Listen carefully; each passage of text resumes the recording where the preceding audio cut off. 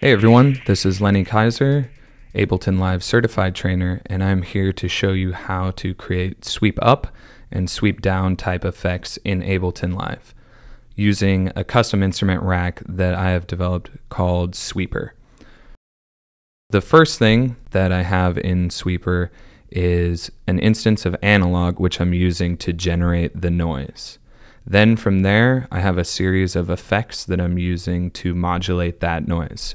An auto pan, a flanger, a reverb, and of course a high pass filter followed by a limiter.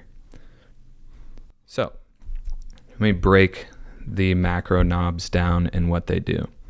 The first macro I have is called color, and that controls the frequency at which the noise is generated within analog. So we have from lows to highs.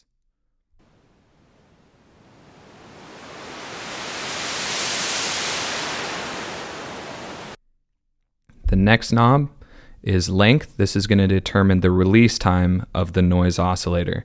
So it determines how long the sound continues after a key is released.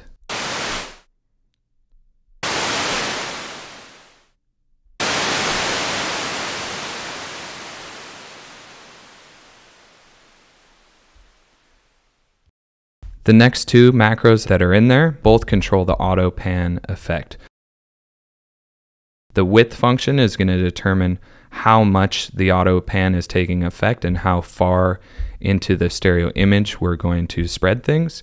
And the speed is going to be at what rate are they bouncing back from left to right.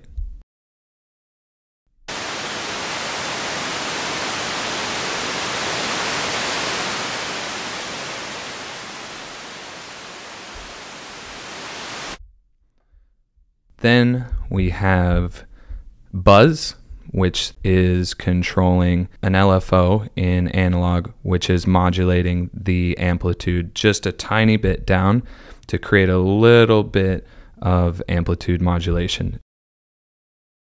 It can create kind of a nice buzz effect at higher speeds.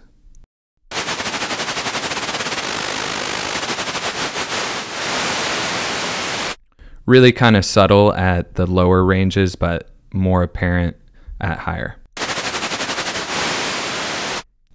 Next is a macro to control the flanger to add a little bit more character to your noise.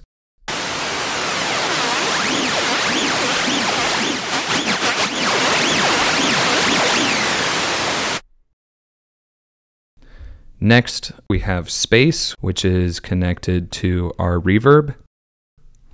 This is going to allow us to add a little bit more dimension and depth to our noise.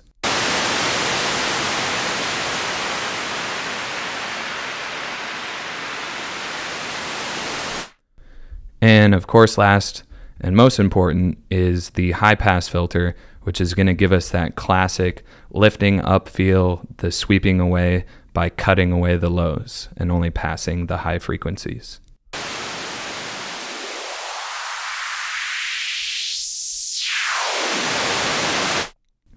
That one's down here on the end.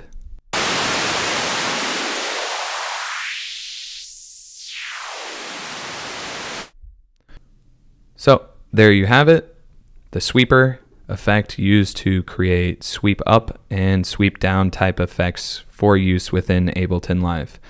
I hope this was useful for everyone. Enjoy. You can download it for free at my website.